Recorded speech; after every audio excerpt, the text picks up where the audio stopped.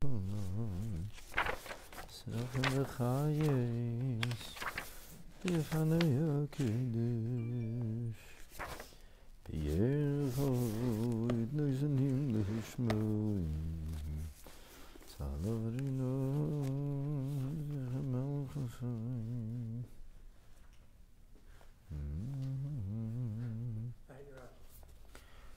are on.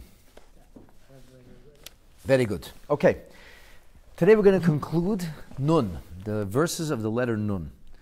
And this will comprise two psukim, two verses of chapter or Psalm 119. We're going to learn verse 111 and 112. Nachalti ed voisecha. I have inherited your testimonies, intones King David. And this is not just any inheritance. This is li'olam. This is an eternal inheritance. Ki, because sasoin libi hema. Because they are the rejoicing of my heart. I'm going to pose it that this verse makes absolutely no sense whatsoever. No sense. Why? Why?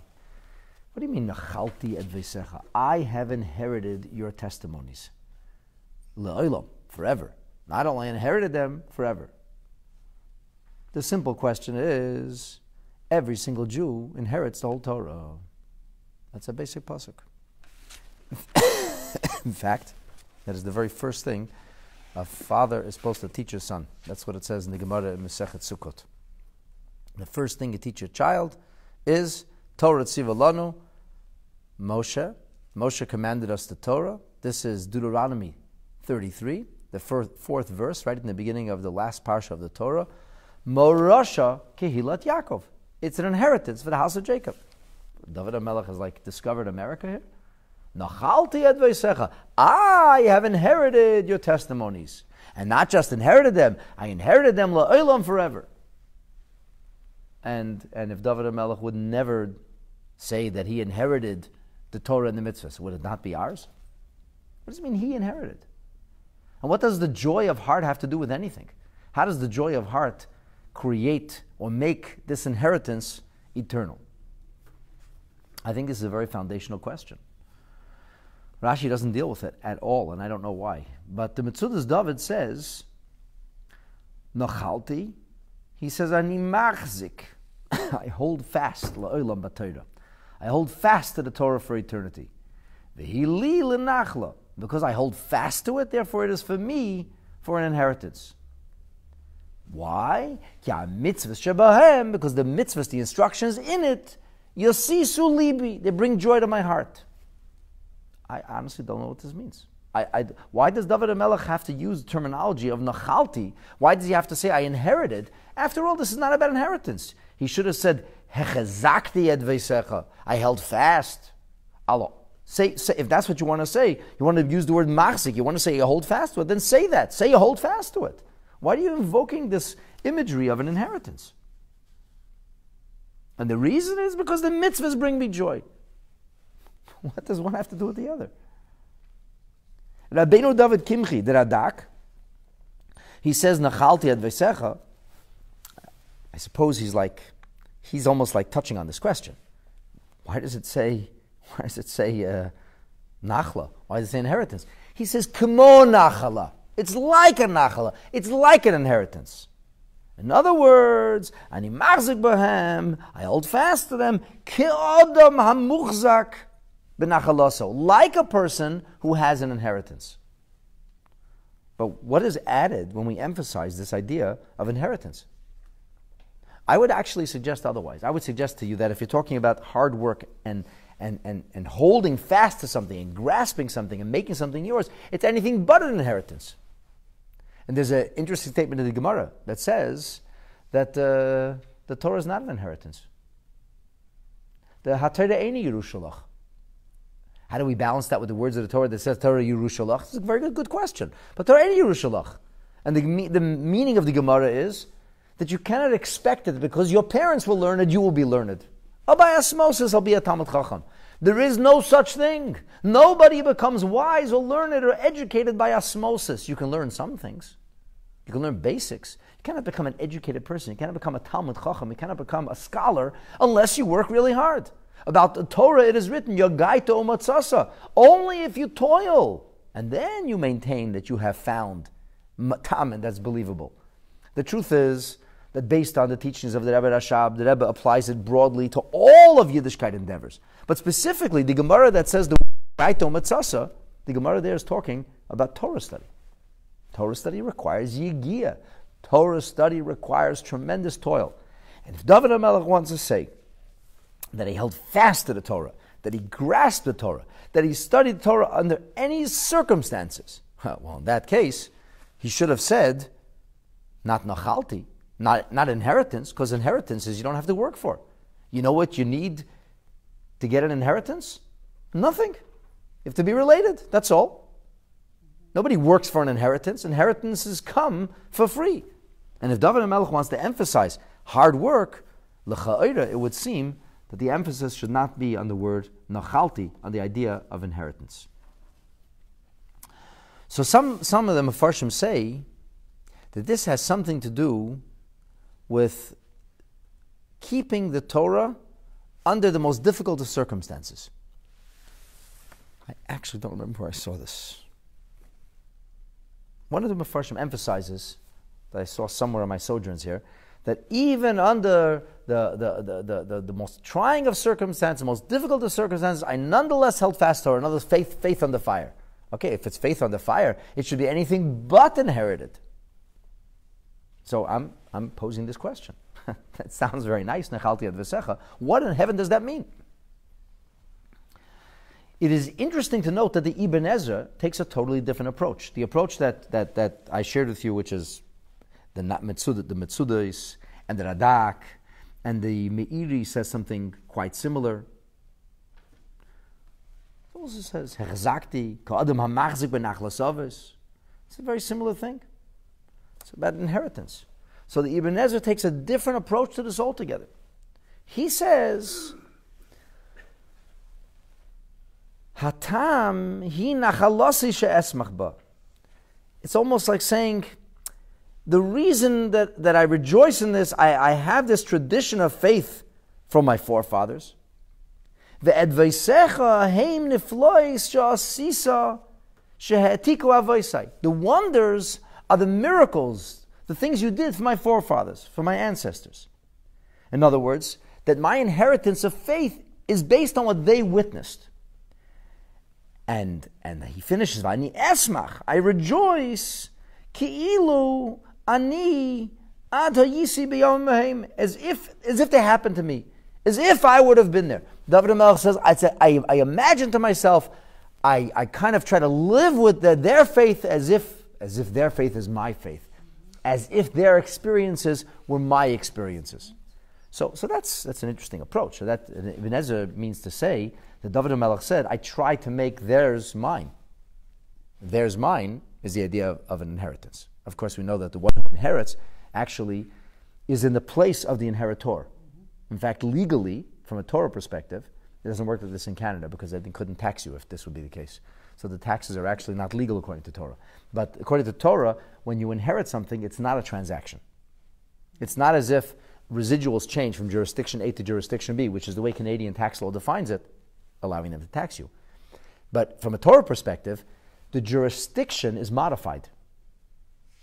The jurisdiction which was Avram owns this, now Yitzchak owns this. But not because the residuals have gone from the jurisdiction of Avram to the jurisdiction of Yitzchak, but rather the jurisdiction that was Avram is now Yitzchak.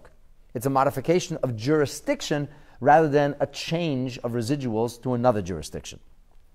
This is a very profound thing and something we could talk about, but it's not really that relevant. The point I'm trying to make here is inheritance would mean, the toil of inheriting something would mean to make that mine.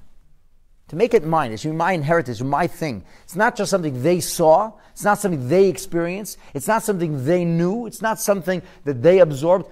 I experienced it. I knew it. I absorbed it. And that really takes a tremendous amount of work. That's not a simple thing. I shared this with you before, but Rabbi Shachar told me recently that I asked him about his first yichidus, first time he met the Rebbe. And he told me that he asked the Rebbe, how could he become a chassid? He was already a mature boy, I think he was 20 or 21, and he hadn't grown up in a Lubavitch family. And he wanted to know how to be a chassid. And the Rebbe told him three things. The first thing the Rebbe said to him was that he has to try to make the experiences of the things he learns, to experience the things he learns.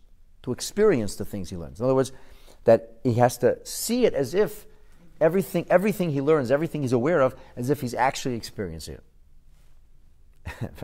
He told me, the Rebbe said to him, you have to focus so much that when you say the words in davening, that when you say the words, he brought his children through the Reed Sea, you should be surprised your feet are not wet. That's what the Rebbe told him. The Rebbe didn't make jokes. The Rebbe told him that's how profound you have to connect to the words of your davening. That's how you have to experience the words of Torah that you study. And maybe this is the idea of Nachalti ad Veisecha, as Ibn Ezra explains it. Maybe that's the kind of thing that Rebbe was telling him. Experience it. Make it yours. Personalize it. Make it real. Okay, but the Ibn Ezra is the lone ranger here in that approach. Everybody else seems to talk about this notion that David HaMelech held fast, he made it an inheritance, and I'm asking you, what does that mean? I think it's a fair question. So let's take a look at the Chumash, actually, that I'm basing my whole question on. The Chumash says in Deuteronomy 33, verse 4, Torah tzivulanu Moshe, a very famous verse, Moshe Rabbeinu commanded us the Torah, Morasha, it's an inheritance for the congregation of Jacob, for Kihilat Yaakov. Rashi says something quite astonishing here. Rashi says, Torah, Asher Tziva Lanu Moshe, the Torah, which Moshe Rabbeinu commanded us. By the way, Torah, the Gemara in Makos tells us, is the numeric equivalent of 611. And that's because 611 of the commandments were given to us through Moshe. 2, which complete the 613, were given to us by God Himself. I am the Lord your God. So 2 are given by God Himself, 611 through Moshe. So Torah, the Torah Asher Tziva Lanu Moshe, Morashahi, it's an inheritance for L'Kehilat Yaakov. Right, Rashi hasn't really said very much. He adds one word. He takes the word Torah Tziva Lanu Moshe Morasha, and he adds the word Asher. And then he puts between the words Morasha and Kehilat Yaakov, puts it, he, it is. And here Rashi says 3 words. Achaznuha v'lo na'azvena. We will grasp it, we will not let go of it. What does that mean? How does that become the meaning of Morasha? Especially because Morasha, as the Rebbe used to always emphasize, was that the Torah, all of the Torah, the entirety of the Torah, belongs to every single Jew, even if he's an hour old. Because that's the nature of inheritance. You don't have to be learned, experienced. You don't have to be in any way in the know. You have to just be. If you are, you're an inheritor. So what does it mean, Achzanu v'lo na'azvena? So the commentary on Rashi, Rabbeinu Eliyahu Mizrahi says, we hold on to it even b'shas hagzeirus. Even at the time when there's decrees against us, we'll still hold on to it. What does that have to do with Morasha? What does that have to do with notion of inheritance? So the Rebbe says something absolutely unbelievable. No other Mefarshim say this. Nobody explains this Rashi. I've never found a satisfying explanation for this Rashi other than what the Rebbe says. The Rebbe suggests that contrary to the natural approach that Rashi is talking about the word achzanuha, that comes from the word achiza, which means in Hebrew to grasp, Rashi is actually saying something different. He's saying something different. The Rebbe suggests, the big chiddush, this is a tremendous novelty, that the terminology of achzanuha does not come from the word achiza, but rather it comes from the word achuza. What is the... inheritance. In other words, an achuza, as it's understood in the framework of an inheritance. It's called an achuza. Now, of course, you're going to ask me, so what was Rashi telling us? Another word for inheritance? A rose by any other name is still a rose. What's the point of saying, not Yerusha, achuza? Arusha and achuza are the same thing. So the Rebbe says, take a look in the end of the book of Leviticus, in Parshat Bahar. Leviticus 25. Over there we read about certain kinds of inheritance. And one of the different forms of inheritance is talking about the land of Israel, and specifically something which the Torah terms Sedei Achuza. Sedei Achuza means an ancestral homestead. An ancestral inheritance is talking about a piece of property. This is a sodeh, this is a field that a person would have inherited from their parents, from their ancestors.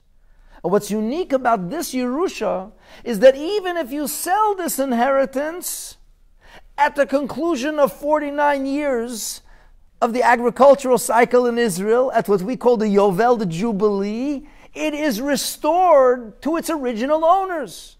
In other words, you can't really sell it. I mean, you can sell it, but it's not permanent. It's not what the Torah calls litzmitut. It is not an absolute sale. It is only temporary. You can temporarily unload your inheritance. It will boomerang back. It will return. And if you're not around, it'll return to your children. In other words, the Rebbe says, Achuza is different than Yerusha. Yerusha means something I inherit. Achuza means something which remains mine. There's a difference between an inheritance and an everlasting inheritance. Because inheritances, as a rule, are not everlasting. In fact, there's a joke that people make when they say that somebody is a waiter. Have you heard the expression? What do you do for a living? He's a waiter. What's he waiting for? He's waiting for his parents to die. It's very sad, but yes, this is actually a real term, especially in the world of wills. So there are waiters. And then they say waiters become chemists. Why did they become chemists?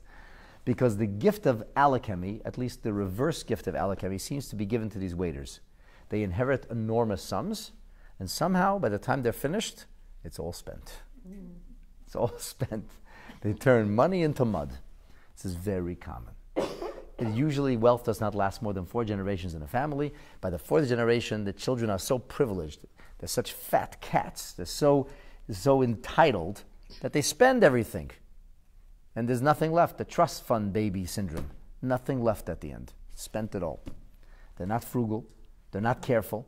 They're not industrious. Money is nothing. You didn't work for it. It disappears. Spent, flows through your fingers. Why? Because it was an inheritance. In other words, the reason the wealth won't remain is precisely because you didn't work for it. Inheritances, by design, do not last. They end up spent. But an achuza is different. The achuza, the inheritance that doesn't disappear, the gift that keeps giving, because even after you foolishly spend your inheritance, the fields will come back.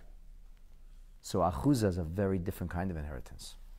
And the Rebbe says that the message of Merasha Kehilas Yaakov is not simply that it is an inheritance. It's an everlasting inheritance. It's an inheritance, not only is it ours by birth, but it will come back to us.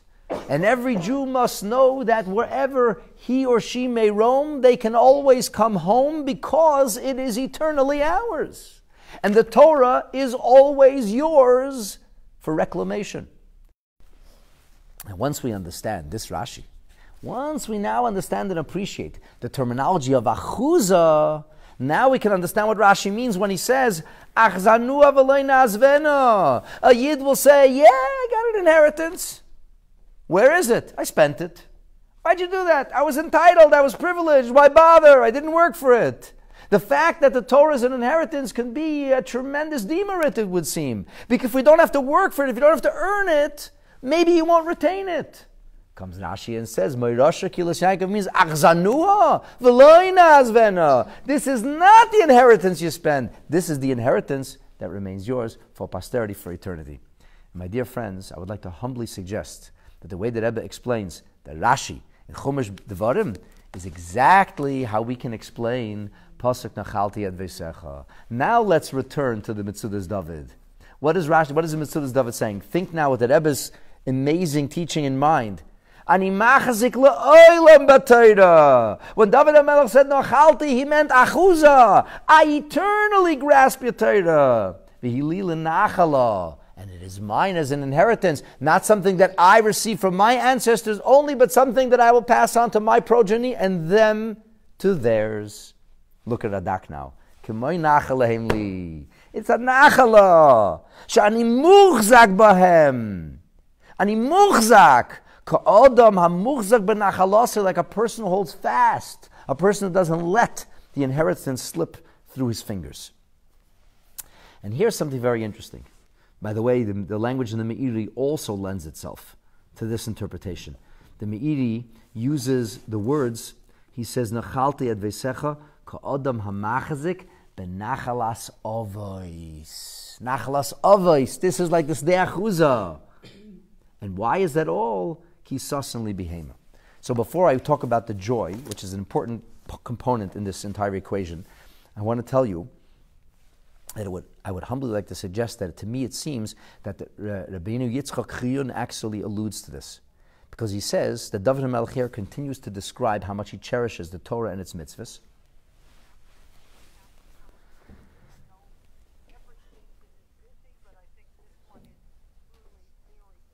Good morning, Zelda. I am fine, Baruch Hashem. I am busy. I'm Baruch Hashem, thank God, in the middle of teaching a Torah class. And so we're now broadcasting also live on Facebook. This is a good thing. It's a good thing. The Torah Zelda is ours for eternity, and we should share it. We should share it freely with whoever is willing to listen. Because it's theirs too. And like an inheritance, you just have to claim it.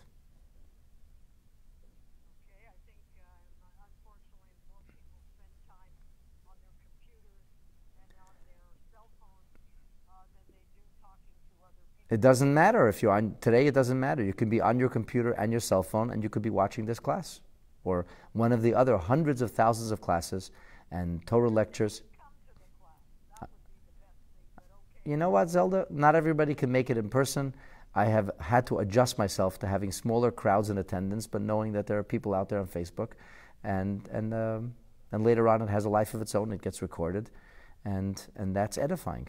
So instead of trying to fight the tsunami, which is really impossible and futile anyway, you may as well just embrace it and ride the wave. So if everybody's surfing the net, you surf too.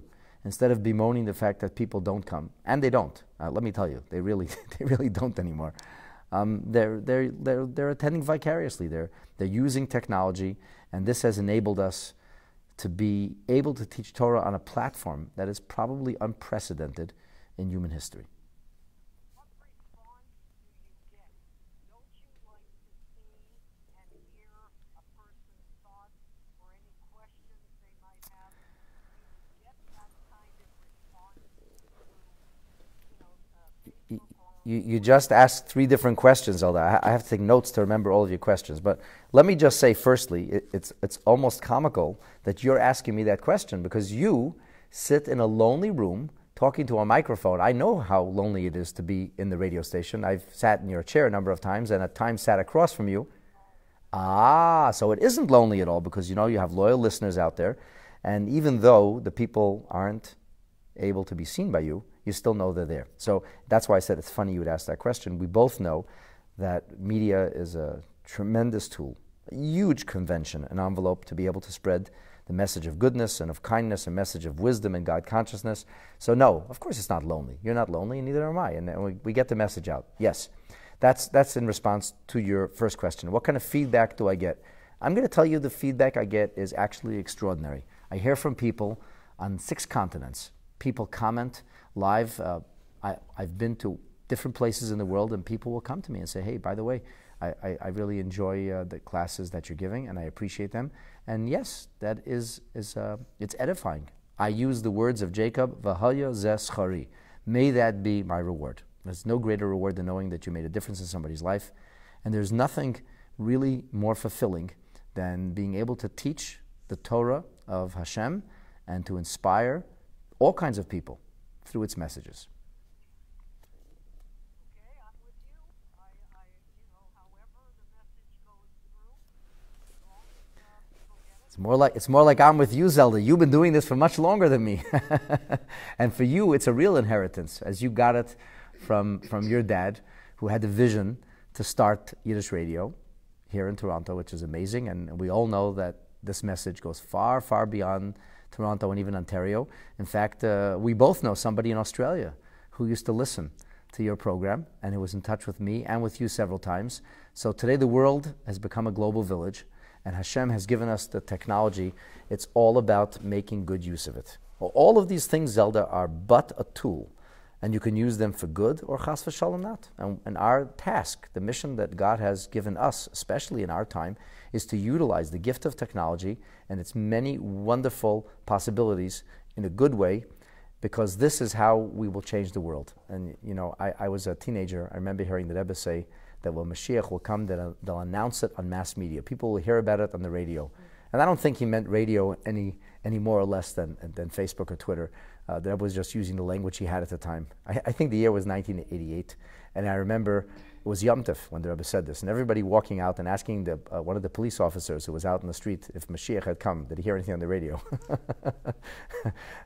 But I don't think that's what the Rebbe meant. The Rebbe had a very clear vision of media, mass media, social media, of technology being fully harnessed and utilized, and through it we are empowered to change the world forever by spreading a message of goodliness and godliness that will accelerate and ultimately, very speedily, and in our time, tip the scales and bring us an avalanche of knowledge of God as we all become saturated in higher consciousness, thusly experiencing peace, plenty, and prosperity. May that happen speedily and in our days. Amen.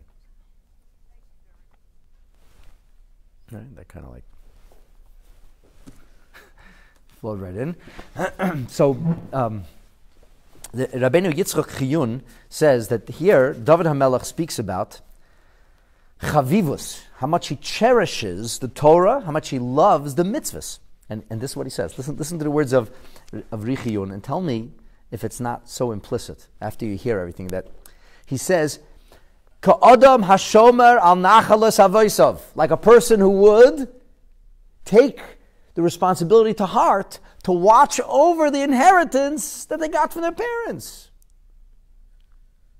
He says, in other words, David HaMelech says, Ki balti ha-Torah, I received the Torah al pi mesorat avot. It was passed down to me as an inheritance from previous generations. And therefore, va'achzik ba, I will hold on to it. V'lo yemserenu la'acherim, and I will not hand it to others. It's theirs too. I receive it as a gift, and I pass it on to others in that same fashion. And here, the Chiyun sends us off to a pasuk in the Book of Kings, in the 21st chapter. And I'm convinced, beyond a shadow of a doubt, that I must be right in my interpretation, in my linking it to Rashi and Dvarim, because of what the Chiyun was a great Rishon, the Rebbe of the Abarbanel, what he says over here. He says, you know what this is linked to? There was a man whose name was Navot. Navot had a gorgeous field, beautiful vineyard. And there was an evil king whose name was Achav, who was married to the wicked witch from the north, Izebel. And this wicked woman who came from north of Israel, she's the original wicked witch of the north, she and her husband together did terrible things, persecuted people, guilty of murder, terrible people. And Achav, the king, decided he liked the vineyards of Navot.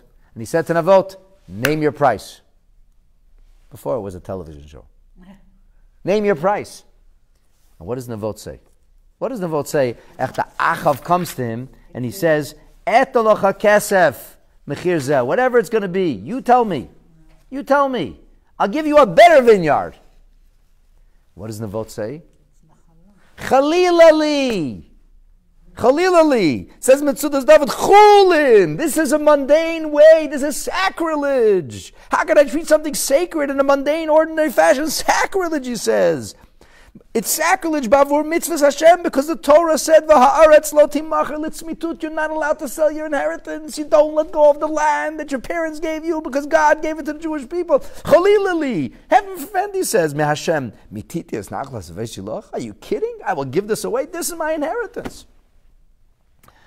So if a person feels connected to Torah because that's his alma mater, He went to school, he learned, this is my childhood. And then somebody comes along and says, I'll buy your childhood. Forget your childhood, it's time to progress and move into the next phase of civilization. Yeah, right. Modern up. Get with the newfangled times. Let go of that which is old and embrace the new. And you say, well, this is my childhood. I say, yeah, you're not wearing your bar mitzvah suit anymore. Time to move on. Time to limber up. Come on, shake it up, Zadie, Get with the times. So what's our response? Are you kidding? Chalila! This is our inheritance. It's not something I bought or acquired. It's an inheritance. An inheritance that was meant to be preserved for posterity. And that's, of course, our mission. To receive from previous generations and to pass on to the next. There's a joke they tell.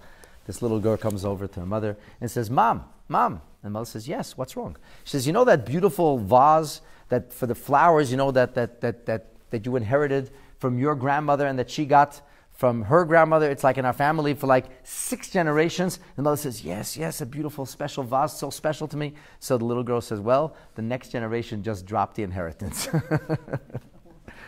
That's our challenge, to make sure the next generation doesn't drop the vase. Don't shatter the inheritance. That's David HaMelech's message. Now we can understand the words of David HaMelech that ring so clearly and so beautifully. Nachalti et veisecha, David HaMelech says. I take this personal. It's my inheritance. It's la'olam. It's not something I inherited and will spend. This is the achuza. This is for eternity. That's what kind of inheritance this is. And that's why, or perhaps how.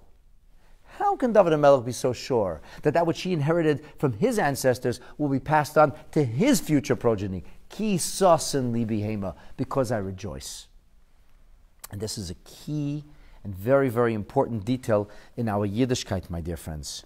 The point that's being made to us is that it has to be because of joy. It's only because of joy. As the Tehillim Hashem says, Im oisa adam besimcha. If you do the mitzvahs with joy, so then they can be passed on. But not if you do the mitzvahs in a way which is habitual. As the Sefarno says, he says, Natisi libi lasis chukecha. In the next verse he says, I turn my heart to do your mitzvahs. In verse 112, David HaMelech talks about turning his heart.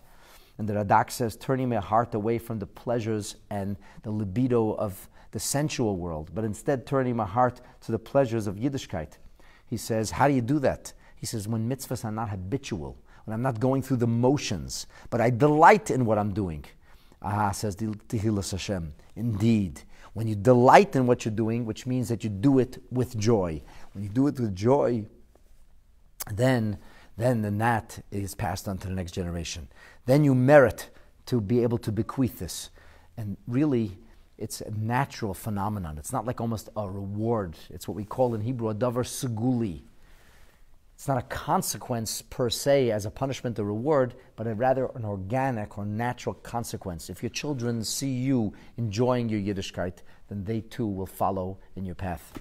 As my father told me that he heard from Moshe Feinstein's son, Reuven Feinstein, that Moshe Feinstein used to say that the problem with American Jews is that their parents came from Europe and they felt that the Yiddishkeit was laborious.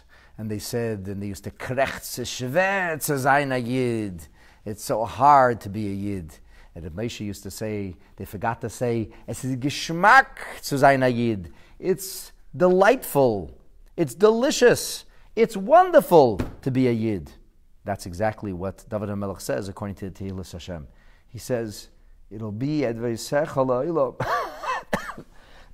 will be an eternal inheritance.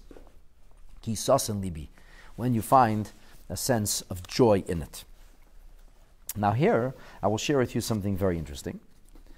And first of all, the Maharam Arama says something fascinating. He says, how can it be personalized? How can it become actually yours? He says that only happens when you study it. And the question is David HaMelech speaking only about the performance of mitzvahs or also about the study of Torah? And after all, Merasha Kilas Yaakov, first and foremost, refers to study. But he finishes with joy in mitzvahs.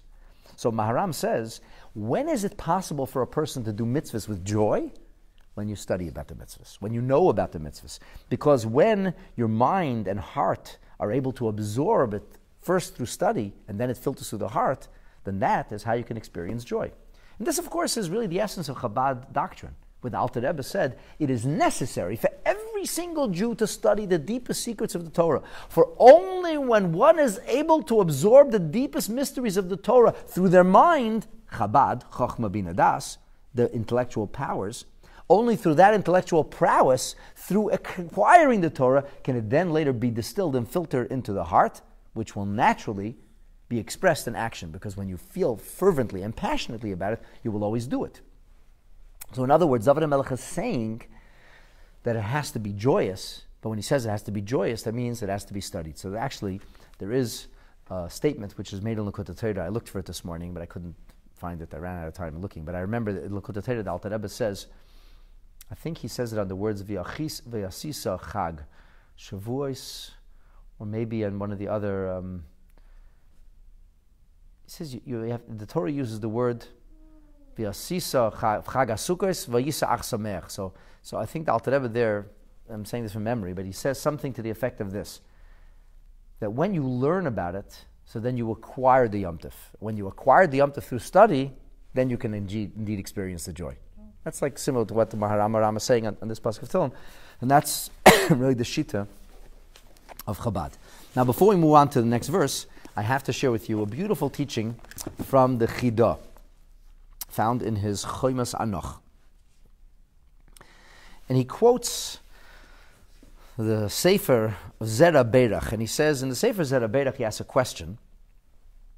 And the question he asks is that on one hand we have this notion of schar mitzvah b'hai alma leka. There's no reward for mitzvahs in this world.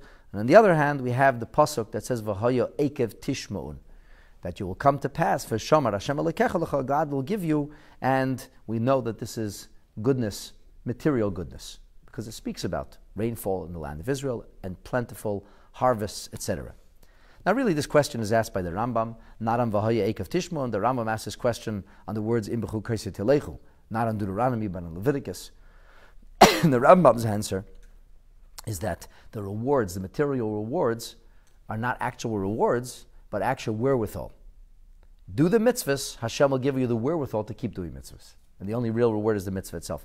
But the Zera Berach seems, I suppose, unsatisfied yet with this answer, and perhaps because the Torah repeats it, he feels that ultimately there is an element of actual reward, not just wherewithal to earn true reward, but there is an element of actual reward.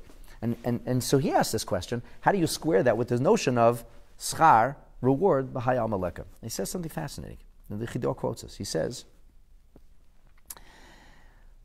Guf ha-mitzvah, the actual observance of the mitzvah, he says, ein scharan b'elam hazeh. There's no reward for the actual body of the mitzvah in this world. But he says, the joy with which you perform the mitzvah, for this you do get rewarded. Even in this world. Even in this world, he says. And that's the meaning of Hayoim la'asoisam. Today, the main thing is to do them. But l'machar, l'kabel scharan means, v'haya ekev tishmun. You will be rewarded tomorrow, as long as you did it with simcha. That's what he says. He says, ba'avur ha-simcha, if you do it with joy, then it'll be ba'avur ha-simcha az v'shamar. Then Hashem will keep it for you. What you'll soon see has a beautiful way of moving itself into the next pasuk of Tehillim as well. In the commentary on Choymas Anoch, which is known as Sfat HaChoma, or edge of the wall, he quotes Rabbeinu Nisim and Rabbeinu Dovan HaNogid, and he says that they state clearly that a person who does mitzvahs for no particular reason, not because he's going to get something out of it, but rather out of love for Hashem, which means that you're doing it with joy. If you do it with joy, he says, you necessarily merit a reward in this world too. He says, Hakeren kayemet. The Mishnah says that there are mitzvahs for which there's reward in this world, And hakeren kayemet, the principle remains for the next world. He says, what does that mean? He suggests hakeren kayemet means the mitzvah itself. The principle means the mitzvah itself. That reward is in the next world. But the simcha with which you do the mitzvah, that brings you schar even in this world. And that's the meaning of Adam Ocham Pereseim Beilam Hazeh, that you're able to actually enjoy the fruits of it in the world to come. It's a very, very fascinating and interesting approach. Truth be told, the general attitude and approach of Chassidus is that without simcha, you cannot do a mitzvah in its entirety. That's what the Alter Rebbe says very clearly in the chapters of Tanya, in which he deals with the pitfalls of depression and sadness. And he says, if you won't serve Hashem with joy, you won't serve Hashem successfully. And it's very interesting that the last of the 12 psukim, which the Rebbe insisted everybody should memorize and ruminate on, the last of them is Yismach Yisrael Beisav, a quote from Tanya, which talks about joy in the service of God. The way that Rabbi explained it, the 12th of the steps is not a step at all, but rather it's what fills and elevates and transforms all of the steps. That all of the 11 steps prior must be done with simcha. Because without simcha, without joy, you're not going to be able to accomplish anything, at least not fully.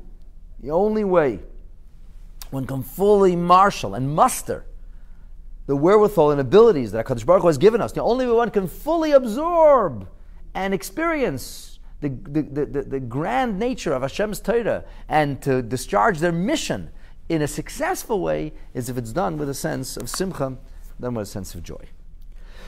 This leads us now into the next pasuk. Notisi libi, I have turned my heart. I already shared with you the interpretation of Radak.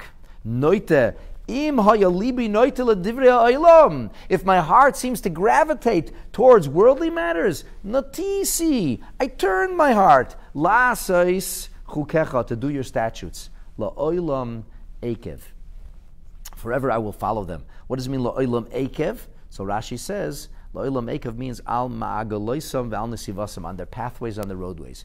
I'll take this road. I'll keep turning off that road and going back onto the road of Torah mitzvahs.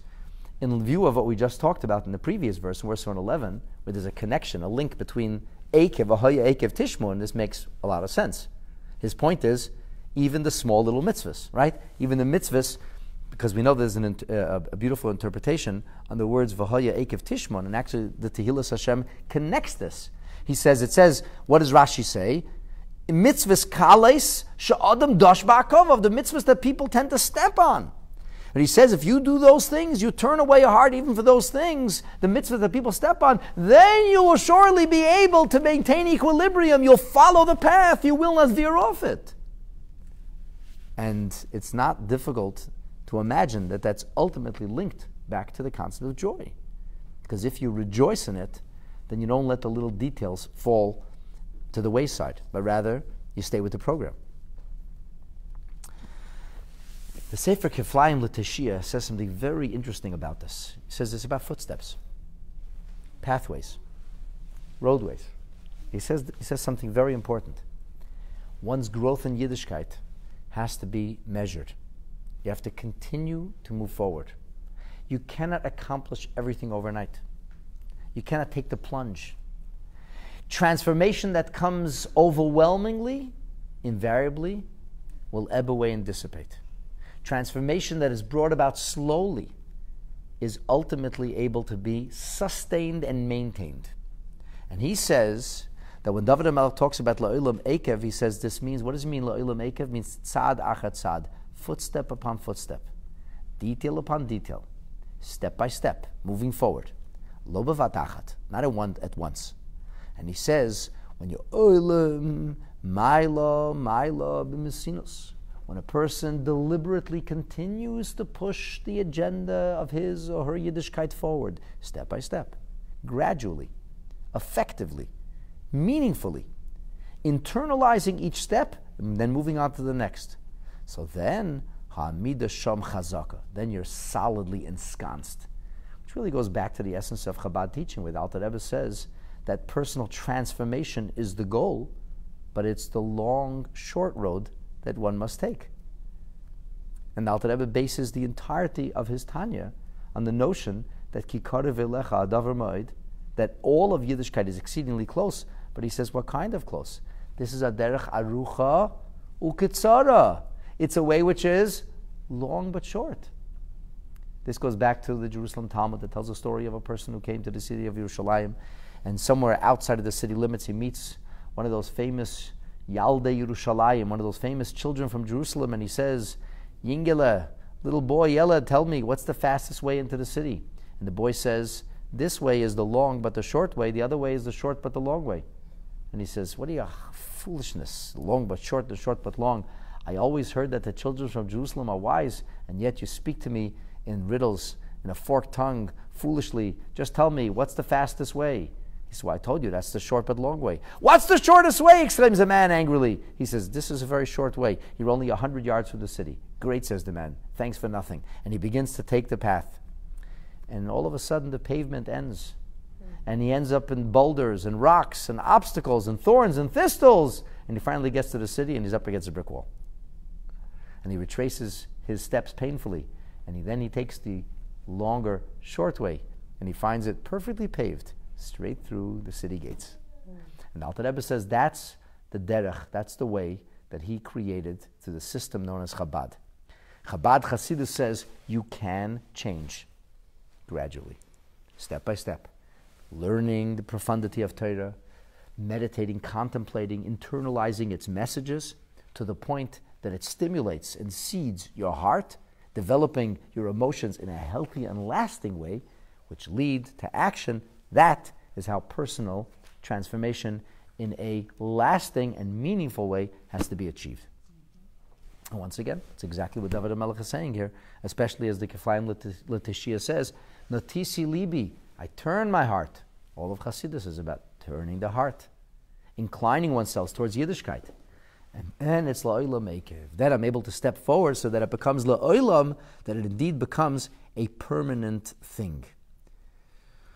The Rich seems to connect this idea to chukim. He says, even the things which you don't really understand in our Yiddishkeit, even the things which are a chok, a statute, David HaMelech said, I was able to develop a taste for that too, and able to do it with joy.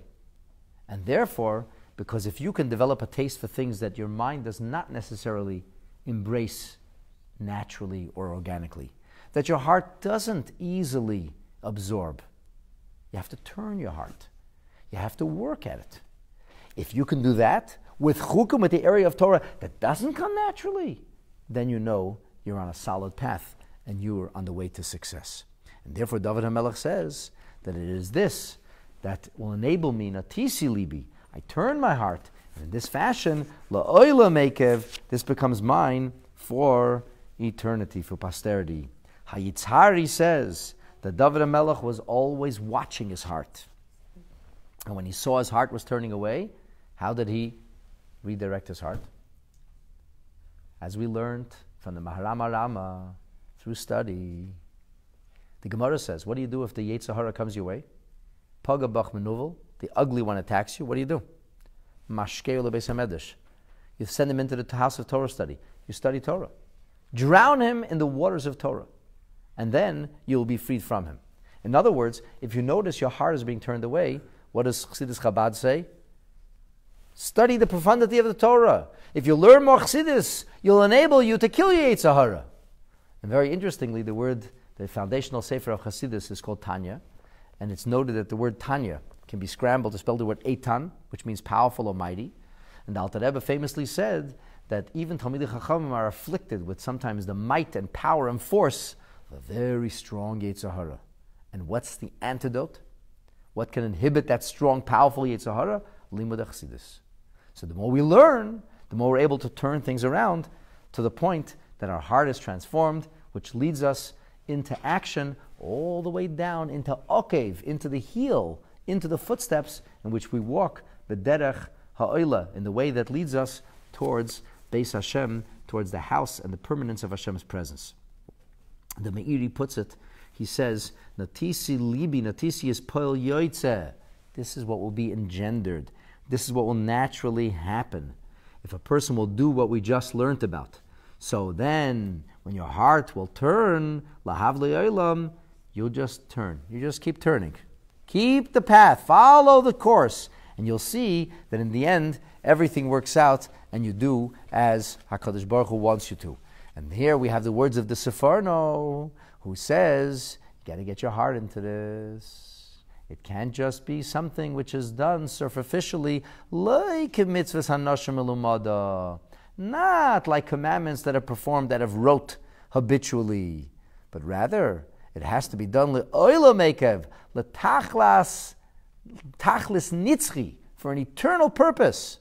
And the eternal purpose is l'ratzin l'fnei Hashem, to find favor in the eyes of Hashem. As the Sefer of Hayom Yom concludes on the last day of Erev Yutas Kislev, that the Alter Rebbe was heard saying that he doesn't want anything, not your Gan Eden, not the Gan Eden Elyon, not Gan Eden Tachten. The Alter Rebbe said, what does he want? And he wants, based on the verses of Tehillim that HaKadosh Baruch Hu says, that David HaMelech says before HaKadosh Baruch Hu, what's the...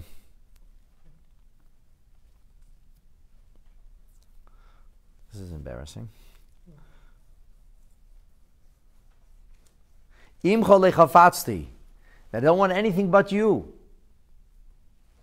Not the earth, not the heavens, not the earth. Imcha, only the Eibishter himself. In other words, to serve God for the purpose of serving God. And that's what David HaMelech says here, is the ultimate purpose is noraz dichalein, the words of the Alter Rebbe, you alone. In other words, l'tachlis nitzchi, that the ultimate essence is that through the study of Torah and through the performance of mitzvahs, a yid is able to merit communion, closeness to Hashem, and when you become closer to Hashem, you become a natural conduit through which flows the presence of Hashem into our world, which fulfills the ultimate destiny, mission, and purpose of creation itself, lasis le'yizbarech diro b'tachtoinim, to make Hashem a dwelling place here on planet Earth, that Hashem's presence will seen and be known with the coming of Mashiach Meheda over Yameinu Amen. And with this we conclude the verses of NUN, and we are now poised to enter a new collection of psukim in Mizmor Kuf Yutes.